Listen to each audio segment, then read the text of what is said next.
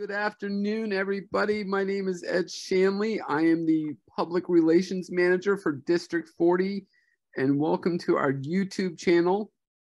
Today, I am super excited because we have Don Dehoff, who's our District Director for District 40 with us. So I'm so excited. Yay, jazz hands.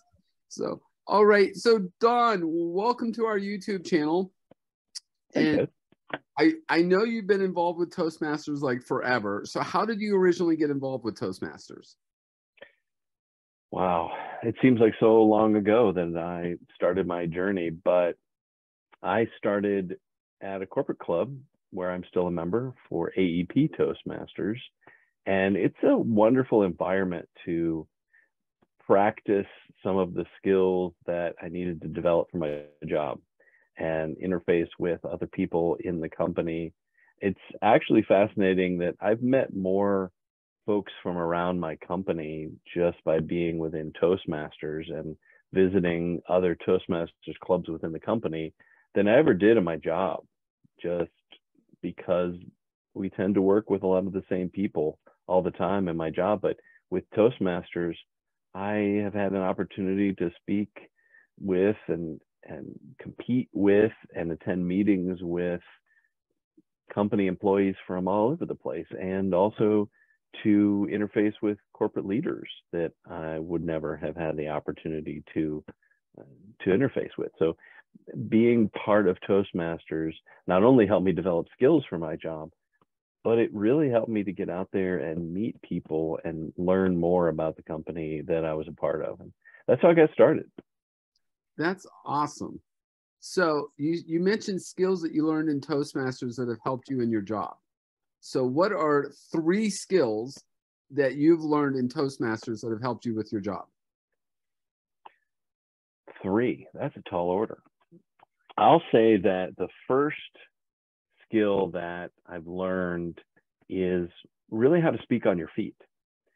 When I'm in a meeting that I'm perhaps not supposed to be a part of, or maybe I'm just an ancillary member, but someone asked me to give a status report, or someone asked me to talk about how could we do a project to help this aspect of the company move forward.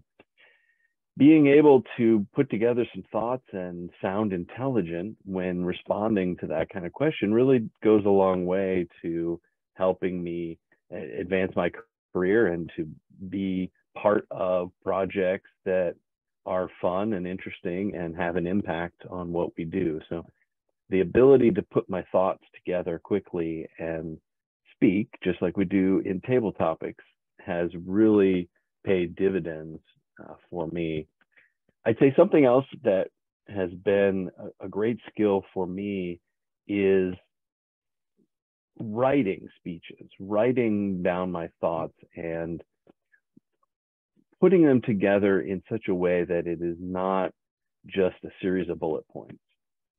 I think we all know those managers or those presenters at work that speak in monotone and they just list off a bunch of bullet points, and it's really not entertaining to hear them, and it's not engaging.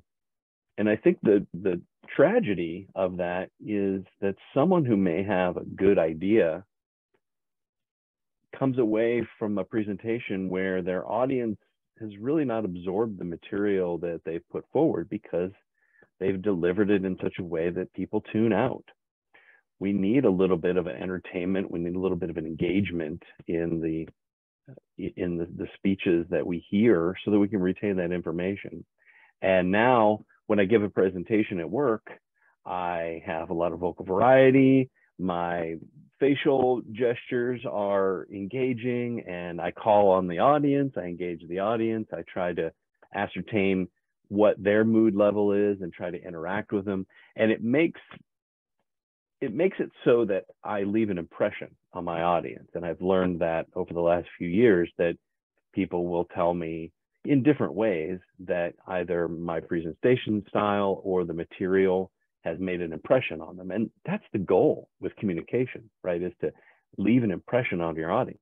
Hopefully they come away with the material that you want them to remember, but at the very least, you want them to remember you. And that has really served me well. And I have to say, leadership. It may be cliche, but we don't often get the wide variety of leadership experience that we have available to us in Toastmasters.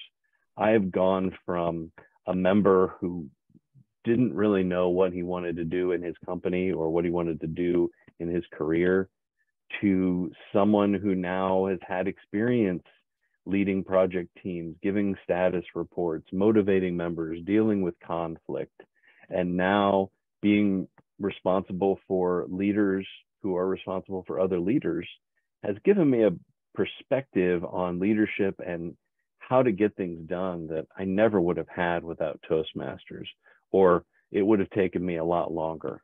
And I would have been on the verge of retirement before I learned most of the lessons that I've learned so far. That's what I've learned, and it's served me well in my career and really helped me engage more in my path and in my company. That is awesome. So as you know, you mentioned leadership and opportunities that you've had in Toastmasters. So let's say I'm a rank and file member of District 40, right? I'm a member of a club, or I'm a vice president of membership. And I'm like, I want something more than just Tuesday nights between 7 and 8:30, right? Like I want more. Like, this is not enough of a challenge. I want more. And so I look to District 40 and I say, whoa, what opportunities are out there for me to grow in District 40? What would you advise somebody like that? Certainly, I would start with congratulations. If you are watching this and you are saying to yourself that I've paid my dues to be a Toastmasters member and I have goals that I want to achieve, congratulations for taking that bull by the horns, if you will, because this is not an organization that steps you through everything, that holds your hand. This is a self-study organization, and you are responsible for your own destiny, which gives you the entire horizon to work for in Toastmasters. If you want to be a professional speaker, you can do that, and your Toastmasters family will help you. If you want to become a leader, then you can start by becoming a leader in your club. And you can start as big or small as you want. Some people have jobs that are really taxing and don't leave them a lot of time to devote to Toastmasters. Be an assistant.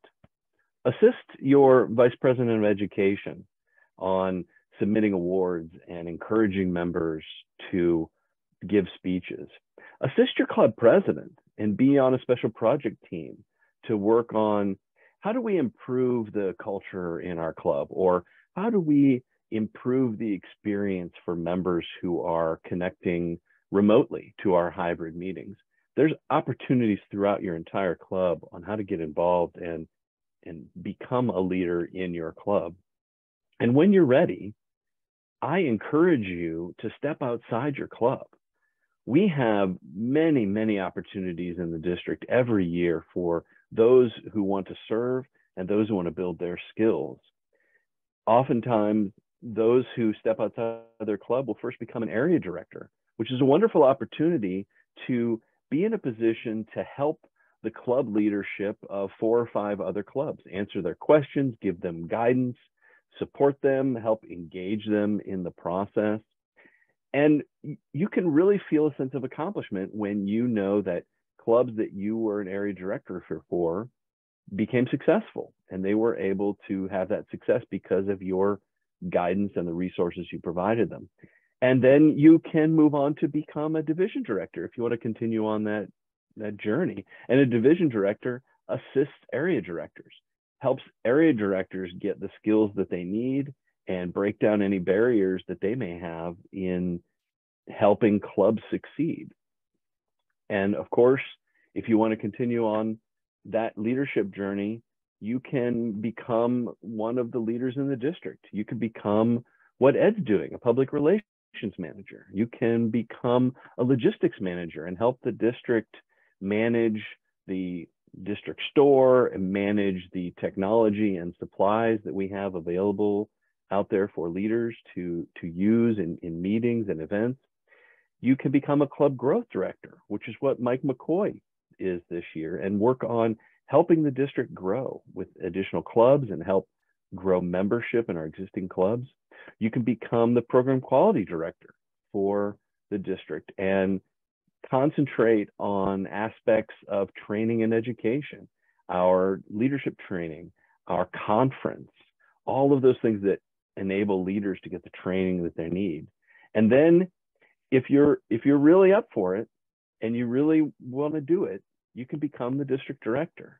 And as a district director, you are the cheerleader. You are the resource that all the other leaders go to help them succeed. And that's really what your passion becomes, is helping those leaders succeed, encouraging them, getting them the resources that they need, answering questions, connecting them to other leaders so that they can do the work that ultimately helps our members succeed in their journey. So to answer your question, Ed, if you are a member that is looking for something more, there are leadership positions throughout the district, and we are in need of area directors right now as a start, and we have a division director position open, and we have many committee positions open where you can make a difference. So please reach out. As a first step, you can ask your club president or your area director, what opportunities are there? Or you can reach out to Ed or myself, and we'll get you sent to the right resource to match you with your skills. But there are needs in the district for help, but there are also opportunities to get you the skills and experience that you need on your Toastmasters journey. That's awesome. You know, I think one of the things that I love about District 40 and about Toastmasters in general is there are positions out there for everybody. And, you know, like, you don't have to say, okay, I'm going to be an area director in order to serve. You can sit on a committee for 2 months or 3 months and say, you know, I'm going to do this for an hour a week for 2 months. And that's all we need you for. Or if you do have that time and energy and you're like, yep, I actually want to, you know, I want to delve in, I want to grow more, there's opportunities for that too. So that's the thing I absolutely just love about Toastmasters.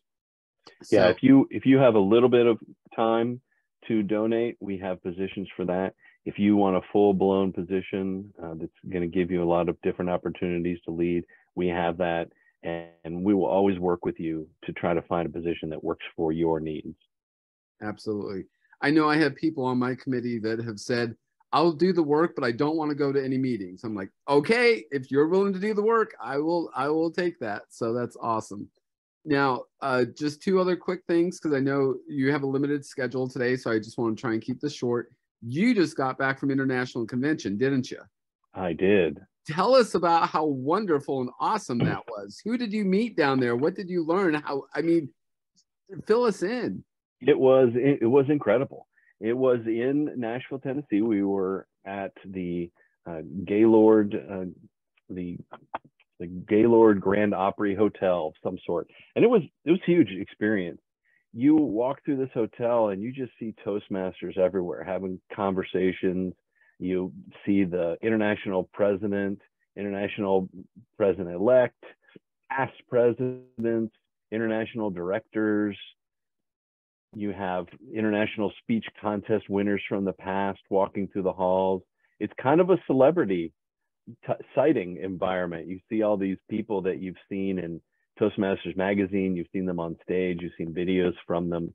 And the best part is you have an opportunity to chat with them. I had conversations with our new now international president, Matt Kinsey, and he's so wonderful. He has a great background. He has a passion for Toastmasters, a passion for service. And that was one thing that really struck me, is having the opportunity to see firsthand that the leaders that we have at Toastmasters International really embrace a service. You know, they embrace servant leadership. They go through a lot in the the process of becoming vetted as a candidate and interviewing. Mike and Lavinia and I spent hours, 17 plus hours, interviewing candidates, and we're just one district. They interviewed with districts all over the world and spent countless hours over months and months to interview and talk about who they are and what makes them a candidate, the best candidate for that office. And that's a lot of work for someone to go through for a volunteer position. And I admire that. And when you hear them talk about why they want to be on the board or why they want to serve Toastmasters, you really feel that passion.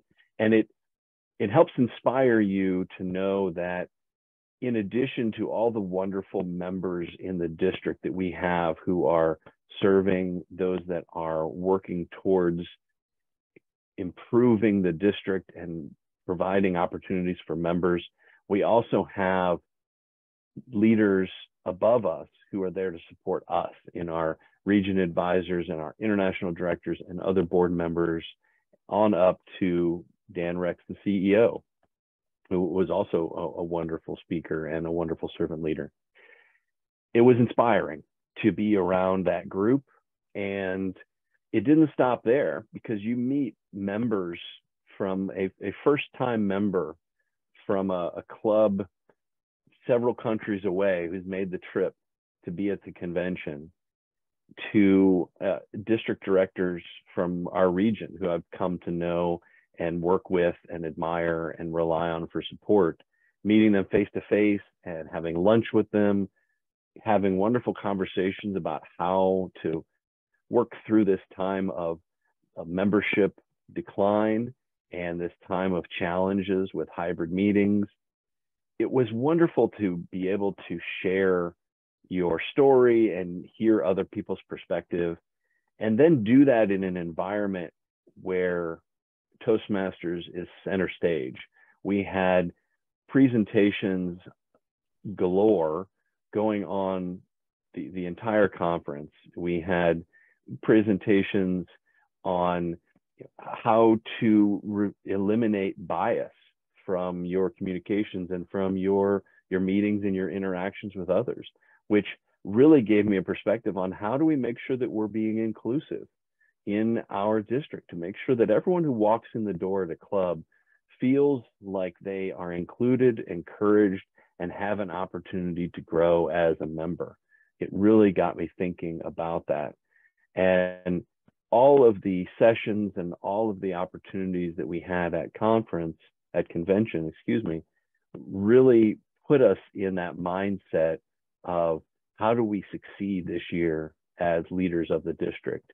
We had training for 2 solid days where we just attended sessions that were helmed by international directors, region advisors, other luminaries in the Toastmasters world, and they passed on their knowledge. They answered our questions. They gave us opportunities to collaborate with one another and find best practices from around the world. And I guess that was probably the next biggest thing that I experienced at Toastmasters, is the international part of Toastmasters. There were contingents from all over the world, and from China to the Middle East to England, Canada, Australia, all over the place. And to hear their enthusiasm about Toastmasters enough that they sat on a plane for how long to get to Nashville, Tennessee in the United States to be a part of convention was incredible. To feel that energy and to hear different perspectives on how they do things. Because just like one club is different from another, one district is different from another, and countries do things different than other countries, all under that umbrella of Toastmasters. And it was just really exciting to feel that. And of course, we had the international speech finals and semifinals. And they're always wonderful speakers. And to hear their messages and to hear their intensity and how much they believe in what they're speaking about, and the challenge or the the experience that they've had that's reflected in their speech. It moves you. It really does. To be moved by their words and their experience was truly inspiring, and it always gets me excited to see what District 40 members will do when it comes to the speech contest. So I'm excited to see what comes next. It's always a wonderful opportunity to attend a convention, and next year it's going to be in Nassau, Grand Bahamas. So it's going to be fun in the sun for sure. If you have the opportunity to go to convention either this next year or any year, I highly recommend it. It's for everybody. It's for the brand new member, and it's for the seasoned member to experience what others out there who have been touched by Toastmasters, how they feel and how they relate their experiences, and what makes it personal for them. It's really a life-changing experience every time I've been, and this year was no exception. And I got to see many folks from District 40 who also were at the convention, and our region advisor, Jacqueline Payne, was there, and we had some opportunities to interact with her and meet our new international director for Region 6, Dawn Frail, and talk to her and the other candidates for Region 6, and just see how they are still working together. Even though they were competitors for that position, they're still working together and talking about how they can support one another. It's such a supportive environment, and I think it's reflective of what we want to see in clubs. We want clubs to be an environment where members can work on their Toastmasters journey, but be supported by their fellow members, be inspired by what their fellow members do, and feel that they can achieve great things in their club. And that's what you get when you go to international convention, is you get that inspiration and you get that drive to do great things in Toastmasters. And I hope that I've taken away some knowledge and some experience and some connections that I've made at convention that will help me be a better resource for all the members of District 40. It was a great experience, and like I said, I hope you all have a chance to visit convention sometime in the future. Awesome. Well, Don, I know you've got to go, but I do just want to say thank you so much for taking your time out today to have a conversation with me. I want to thank you for all the hard work that you've done in the past for this district. I also want to thank you for all the hard work that you're doing this year as district director. I want you to know, and there's an so please don't count that against me, okay? Ding. Yeah. But I just want to say thank you, because I think so often our leadership positions are not thanked. They're like this job that we do that nobody realizes that we're doing it until something goes wrong. And so I just want to say thank you for all that you're doing.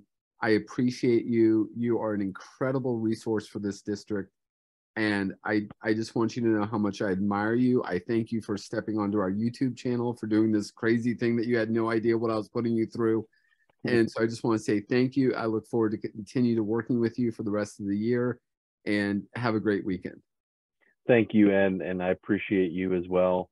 I appreciate all the leaders of the district who have stepped up and who, like you said, do a lot of work for the district and aren't thanked enough. We can't thank them enough. I tried to thank Lavinia and Mike for all the work that they do all the time, and thank Ed Shanley for all the wonderful support that he provides us, and all of the leaders in our district that are working every day tirelessly on behalf of the members. Thank all of you. Awesome. Thanks, Don, and we will talk to you soon. Take care, Ed.